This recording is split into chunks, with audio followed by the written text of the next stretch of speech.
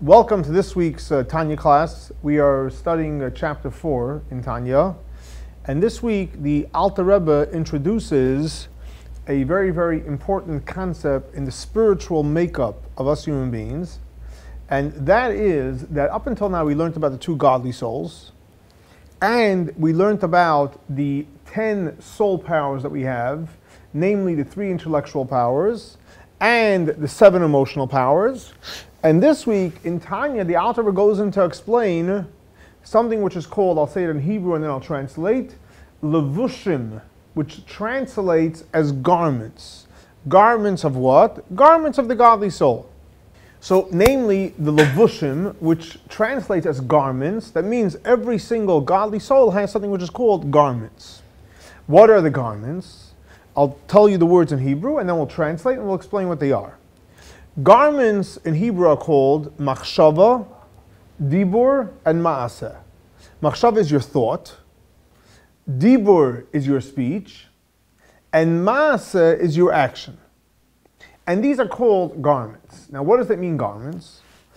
Garments are as follows.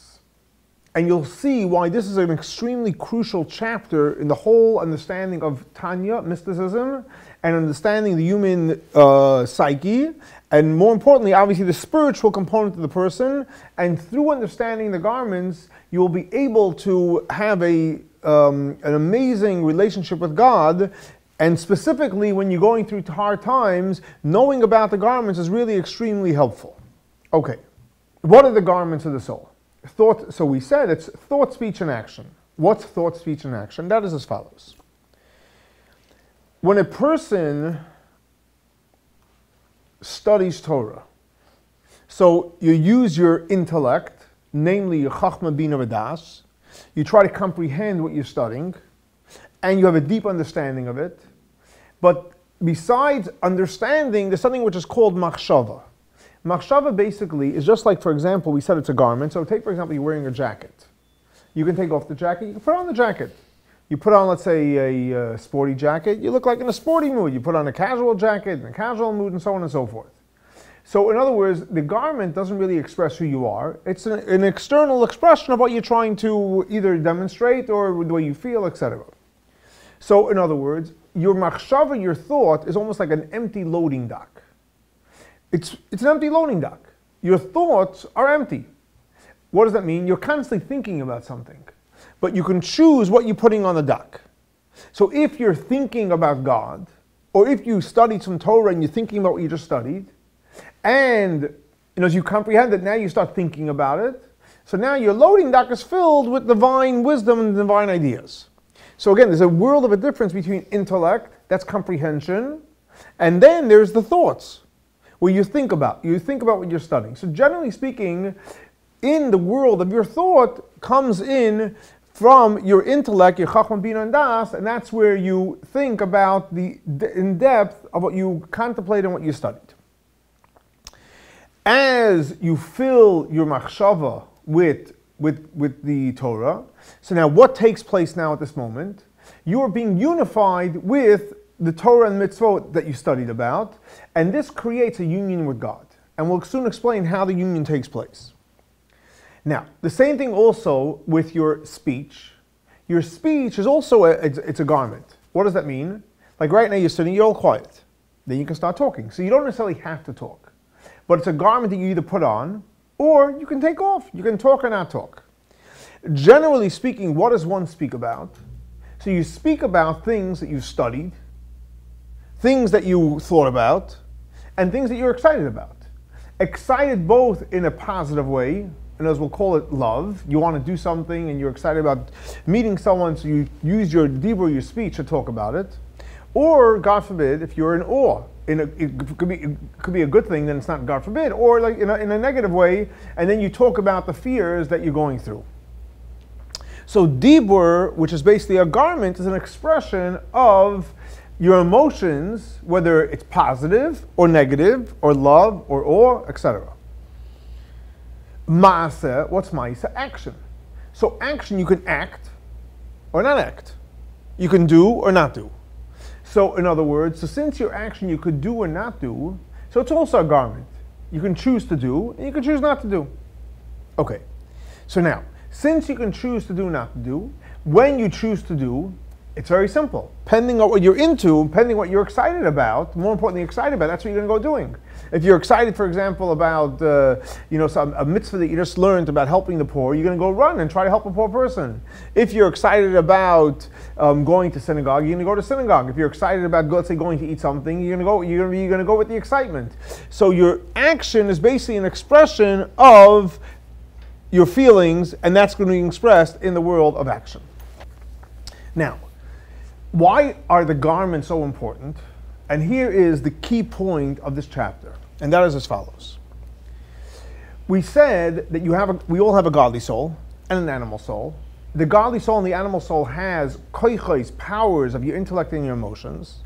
And that is really, because it's your soul powers, that is really who you are. Your intellect, the way you think, the way you view in life, the way you feel about things, both in a positive way, in a negative way, in a loving way, in a fearful way. And that is really your core, who you are. Now, your thought, speech, and action is not really who you are. It's not really who you are. It's just an expression of what you're expressing right now. This is what I'm thinking about right now. This is what I'm talking about right now. This is what I'm doing right now. It's not necessarily who you are. So, two different worlds. However, there's a pro and con in each one. Your thought, speech, and action, because it's not really who you are, so it's not who you are. So the pro is that you can change it very easily. In other words, like this. Let's say, for example, you have certain worldviews which are actually great. That's wonderful. But what happens if you have certain worldviews which are very, very destructive? Or, for example, you have a hate to somebody. Now, it could be somebody even close to you. All of a sudden, you developed a hate for a spouse, for a child, for a friend, for a coworker. Now, how productive is that in a relationship? Whether it's a spouse, a child, or a coworker, it's not going to work.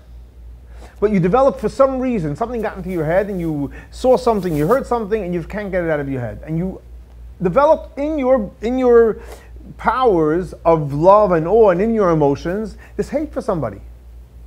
So to try to change it, it's work. Everything's possible. Certain things is a lot of work, and ultimately you'll be successful. But meantime, you have to live with the person. Again, it could be a spouse, a child, a parent, a friend. Someone did something or said something to upset you. And in your bones, all of a sudden you develop this hate for the person. How are you going to get along with the person, or at work, or your boss? So you're right. In your soul power, you might not be able to change it so easily. You might not ever be able to, but you might be able to over a long period of time, you'll be able to change it. And it takes a lot of work. However, when it comes to the garments, and here's the key point of this chapter, which will help you in the whole study of Tanya and in your whole spiritual journey of life, is that your thought, speech, and action, just like this jacket, you can take it off, put it back on. You can take your shirt off, put it on. Any garment that you wear, you can take it off and put it back on. But what do you mean? How do you take it off and put it back on? Because it's only a garment. So the same thing also, even though, let's say, you developed a hate to somebody, you can still think in your thought process, not understand and comprehend. I understand I should hate this person. We're not asking you to change your understanding. We're just asking you right now, on the loading dock, I'd like you to put on positive thoughts about the person. Think differently. Exactly. In your thoughts, have different thoughts. Not think. Think is more like intellect. I want your thoughts to change. I want you to have some thoughts now about some positive stuff about the person. You can say, but I don't like the person. I'm not asking you to like the person. That's not what I'm asking you. I'm not asking you to like the person. I'm asking you to hate the person. I'm not asking you to tell me what you think about the person. It's irrelevant. Right now I'm asking you, I want you to start having thoughts, positive thoughts about the person. Positive thoughts. You tell me, well, I can't. No, because you're going back into your intellect, and you're going back into your emotions. I'm saying, out of your intellect, out of your emotions, I just want to give me some flowing positive thoughts about the person.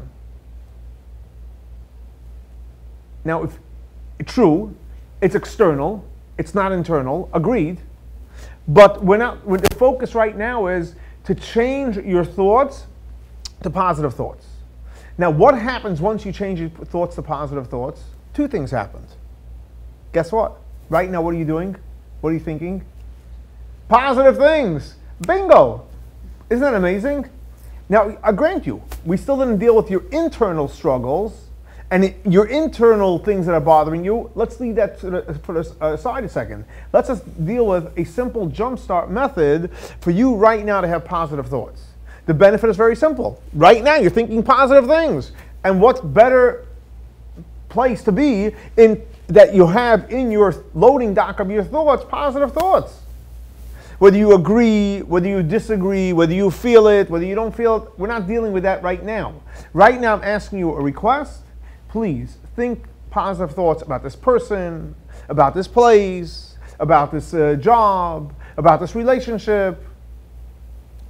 Now, again, you keep on going in circles. Well, I don't feel that way. No, it's not what I asked you. I asked for one thing. I want to have positive thoughts about this experience, or this person, whatever you're going, you want to have positive thoughts. Could you do that? Sure, you can do it. It's a garment. It's like, let's say, for example, I'm not in the mood of wearing this jacket, and you tell me put on a jean jacket. I can put it on. Whether I like it or not, it's irrelevant. You ask me to put it on, I can put on a jacket, but I don't believe in, which I don't think is right. So the benefit is that what? I can change my thoughts. The downside is, it's not really a downside, but for conversation piece, you haven't changed who you really are. You still didn't develop a love for that person, or you still didn't develop a real understanding why you should respect and honor this person. I grant you. So it's not internalized. So, but on the other hand, it can be done.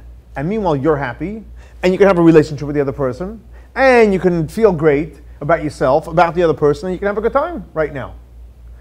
You know, in your soul powers, to go change your intellect, that takes a lot of work. A lot of work. You can't change it instantly. If you don't feel you hate somebody, tell you develop a feeling. No, that takes a long time. And it might not happen, yes, it takes a long time. But once there's a change, it's real. So everyone has a pro and con. In the soul powers of intellect and emotion, it's a lot of work and maybe a lot of time. But once it's done, it's real. Here, it's not real. It's just the external self. It's just in the loading dock of your thoughts. But any second, give me some positive thoughts. And guess what happens? Look in the mirror when you're thinking blah thoughts or negative thoughts, right? Look in the mirror, and then all of a sudden I say, start thinking positive thoughts. You will see a noticeable, measurable change in your whole face and in your whole being. So you have like a magic pill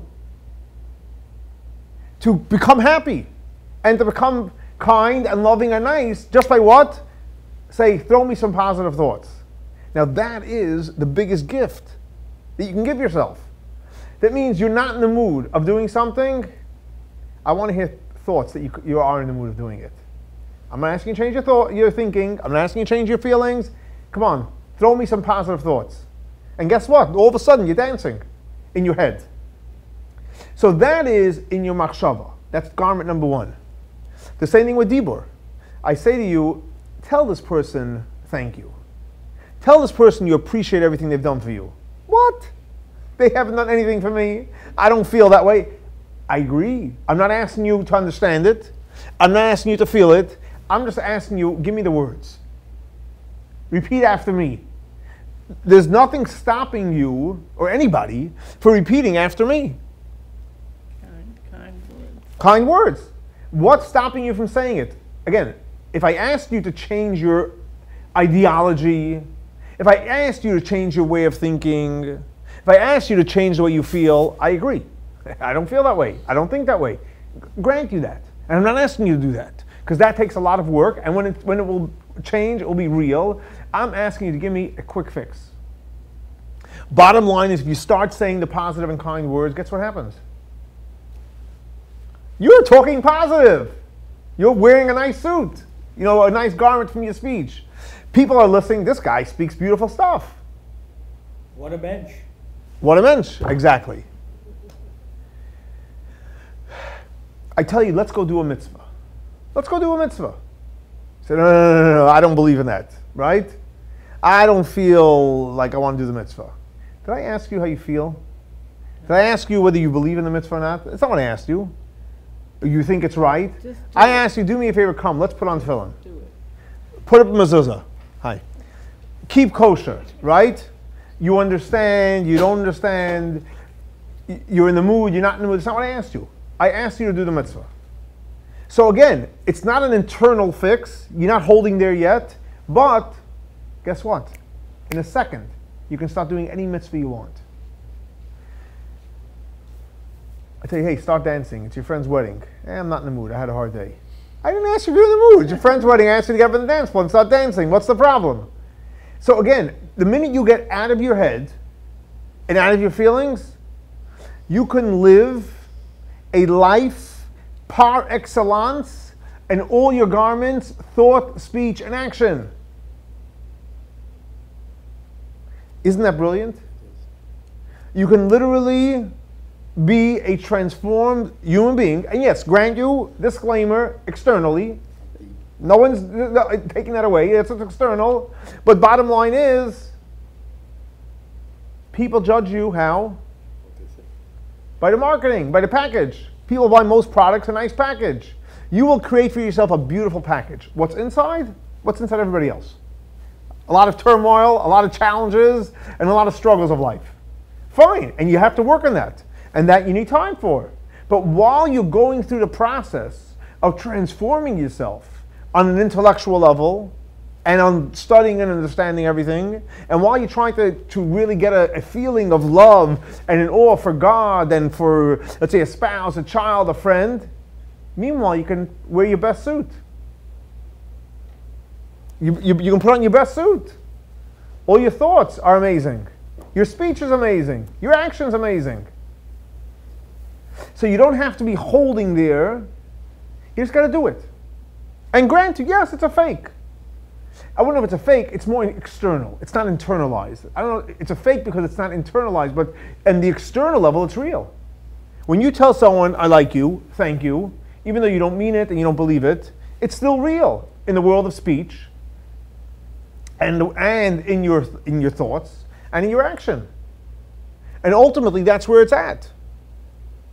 And this is and this is the revolutionary concept of the Alter Rebbe is that you don't have to wait till it becomes internal. You can start the process of dressing up.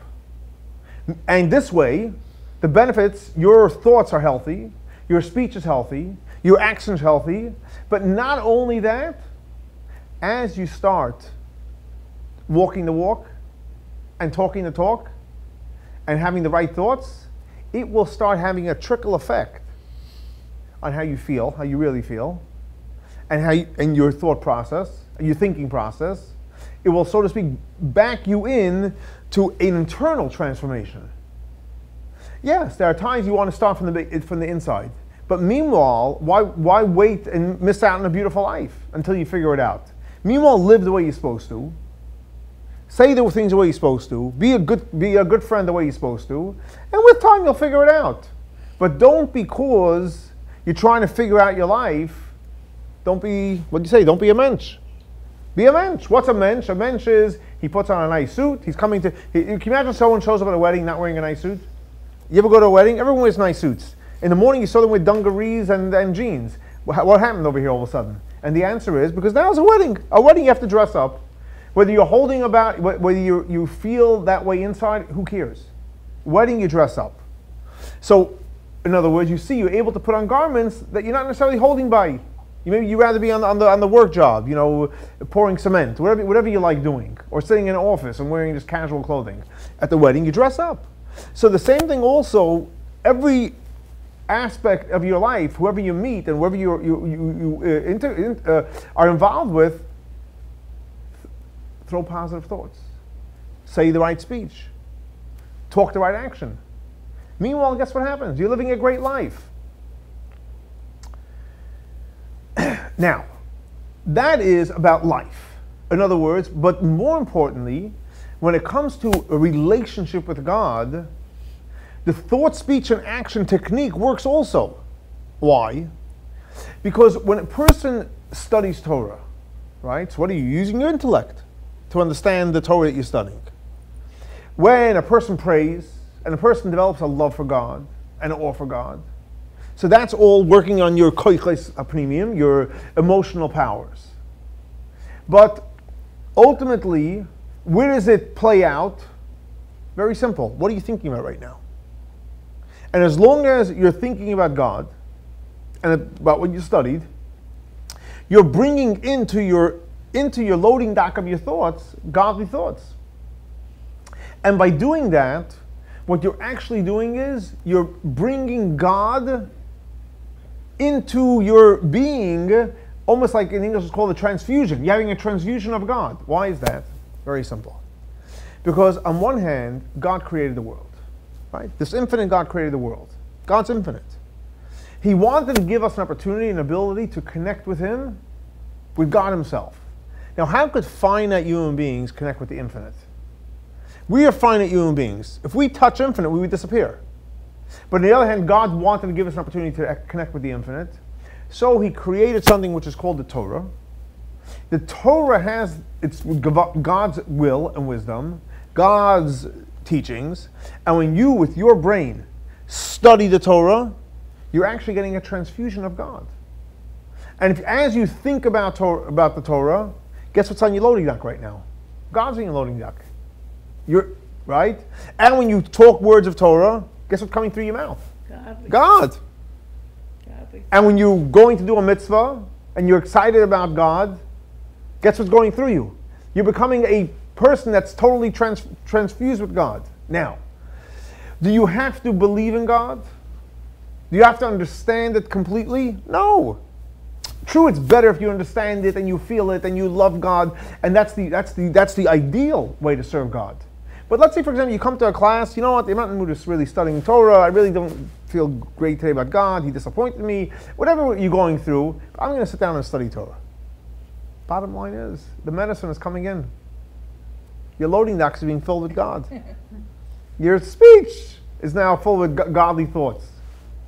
And your action is full with godly actions. So what better way to bring God into your life in a real way? Now, the Alter Rebbe goes on to say, and that is why it's brought down, it says that this world that we're living in, this physical world, there's a tremendous benefit and power in our ability to create a bond with God much greater than the world to come. Why is that? The Alter Rebbe explains very simple. Because in the world to come, God's infinite light is so powerful, right? So can we get close to the light? No. We disappear. So God allows us to have like a ray. So it's not the light itself. It's like, for example, if we went up now to the sun, correct? If we would be blown away, burnt away. But we have down here a ray of a ray. And therefore we're able, as a matter of fact, you know, everyone knows if you go out to the sun for too long, you get burnt. So we get a ray of the sun. That's what we benefit from. So when, in the world to come, the closest we'll get to is a ray of God, not God Himself. In this world, A ray of the red. no, in this world, what do we have? We have the Torah, and we have the mitzvot. What is Torah, and what is mitzvot? Torah is basically God's will, wisdom, that was put into a book, that we human beings, finite human beings, can sit and study it. So let's say you sit down now and study Torah for an hour. So while you're studying Torah, fine, you're comprehending the Torah. You have to use your mind, you have to use your intellect, and you're comprehending the Torah. So what you're doing is you're bringing God where? Into your mind. So if you sit and study, for example, Torah for an hour, your mind, if you're able to do, so to speak, a spiritual MRI, you would see your mind is lit up with a godly light. As a matter of fact, there is MRI studies that you do that gauge people's minds depending on what they're doing and their joy and so on and so forth. But I can guarantee you, if you were able to do an MRI when a person's studying Torah, you would see literally the light of God in the mind. Now, the reality is you can't study Torah all day. You're driving the car or you're busy at work, but every free moment you can allow the Torah that you studied to penetrate through your thought process. So what happens when you think Torah? The light of God is lightening up your thoughts. Once the light of God is lighting up your thoughts, you have God in you. God Himself is in you. In the world to come, it's a ray of God. But here it's God himself. It's God's will and wisdom that he was able to put into some kind of a transformer that's infiltrating in your mind and, more importantly, in your thought process. So your thought process gets this like beautiful cushion of God and godliness. In other words, the analogy I give is, for example, let's say, for example, you have water coming down from a mountain, right? So you have water coming, let's say the water is on a mountain, let's say 10,000 feet up, and it goes down the mountain 10,000 feet and comes to the bottom. Is there a difference between the water that hits the bottom and the water on the top? No. You have the same water. It started 10,000 feet up, and it comes down, and it's the same water here. So the same water that's here was once up there, and now it's down here. So the same thing also, God's Torah, what's God's Torah? It's God's wisdom. That was in heaven, with God, infinite power, travel down into this book, and you study the book. What are you drinking? The pure water. So when you study the Torah, and you think about the Torah, you're bringing God where? Into your mind, and then afterwards, as you think about it, into your thought. Now, once you think about God enough, guess what happens now?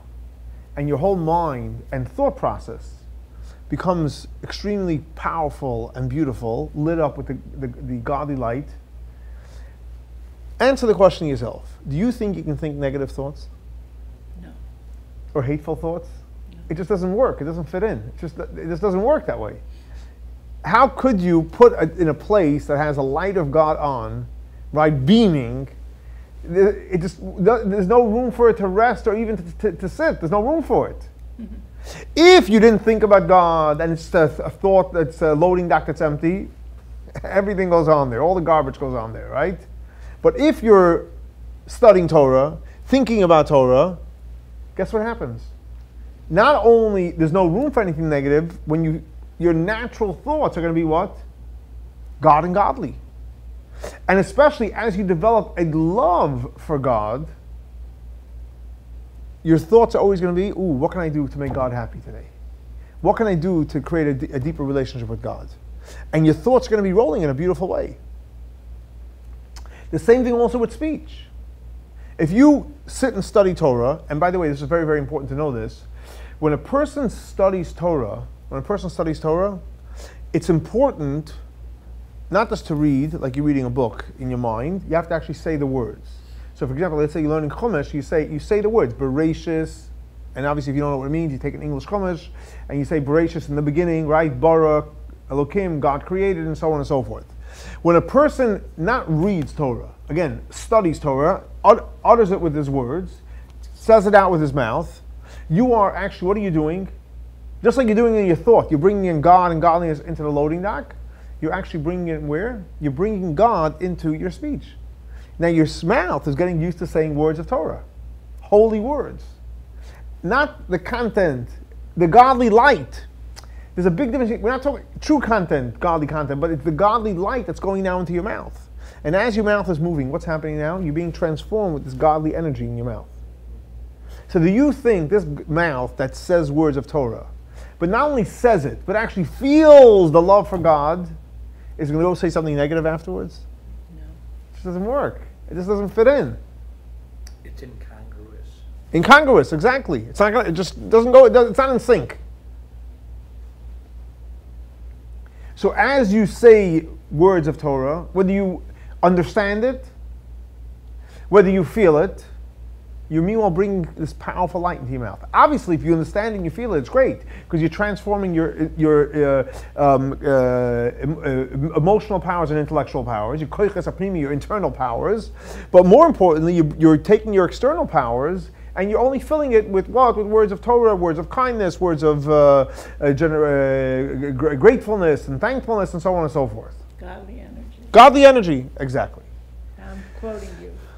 What happens now when not only do you, in your thoughts, you're thinking about God and godliness, and in your speech, right, you're saying godly words, and then you actually, when you're moving, I'm going to do a mitzvah, I'm going to pray, I'm going to study, I'm going to help someone, I'm going to be kind, right, and you're actually moving.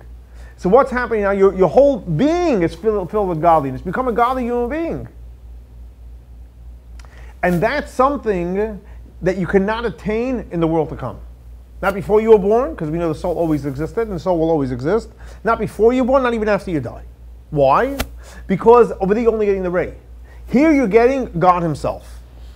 So for example, when you eat kosher, you are internalizing God on every level of your being. Your thought process, you have to think how you're going to buy the kosher and how you're going to make the kosher and so on, you have to make sure it's in milk and meat. So it's in your thought process. Right, in your speech, you eat it and you make the blessing.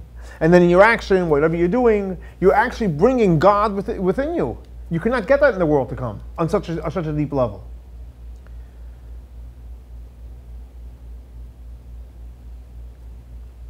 Those do speech, thought, and action. Exactly. Thought, speech, and action. And in other words, it's like to bring it out in a different format is, you know, let's see, you know, on a negative side, we'll bring it to the positive. You know, for example, let's say somebody has in his nature, he likes stealing. There's an English term for it. Like what? Stealing. But he never steals in his life. He never steals in his life. He likes it. He would love to take something that doesn't belong to him. He would love it. It's in his emotional nature, in his philosophical beliefs, right? Why can I have something that doesn't belong to me? Why not? But did he ever steal? No. Then you have somebody, he doesn't believe you steal. Absolutely. What's yours is yours, mine is mine. If I can help you, why not? But I wouldn't take something that doesn't belong to me. He has no interest in taking something that doesn't belong to him. But he goes and steals. Who's called a thief? Who's called a thief? The one that steals. You're going to say to him, do you believe you should take something? Absolutely not.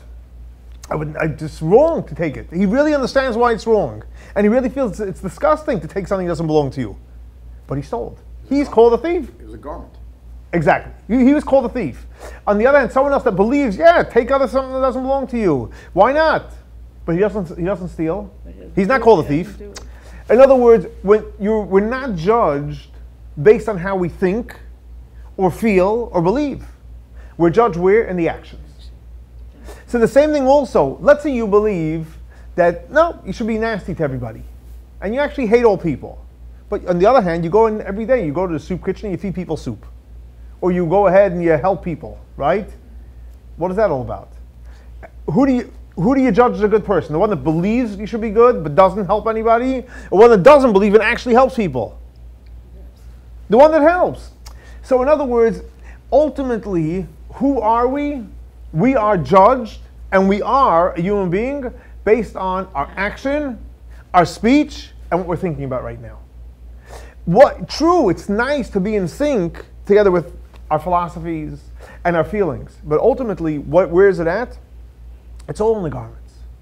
And this is why this chapter of Tanya is literally, I believe, one of the most powerful chapters in Tanya to help you with anything that you're going through in life. Whether it's Torah and mitzvot, whether it's good behavior, or even, let's say, for example, you're in a down mood, right? Let's say you're not in a good mood right now, and for good reasons, right? You read the news, something happened to a friend, a relative, good reasons, you have plenty of reasons to be upset. And you're actually feeling upset, and rightfully so. But we all know what happens when you get upset, and you get more upset, and more upset, you get in a bad mood, you can hurt yourself, you get depressed, you can hurt yourself, you can hurt other people. So we know it's not a good thing. Even though you have right, so therefore, here comes the Alter Rebbe says, okay, let's not wait till you're totally ready to be in a good mood. Let's not wait, because that's a job. I want this gift. Thought, I want you to think positive things.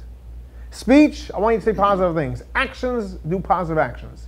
To come along and say you can't think it. You can't feel it. But you definitely can wear it in thought, speech, and action. And this allows you the opportunity that at any moment to transform your life from an external place. And that's fine. Because at the end of the day is what we say before, who's the thief? The one that internally is the thief or the one that externally is the thief? The one that externally is the thief. Who's the one that helps people? Not the one that has these grandiose ideas and grandiose feelings but doesn't do anything, but the one that actually helps the person.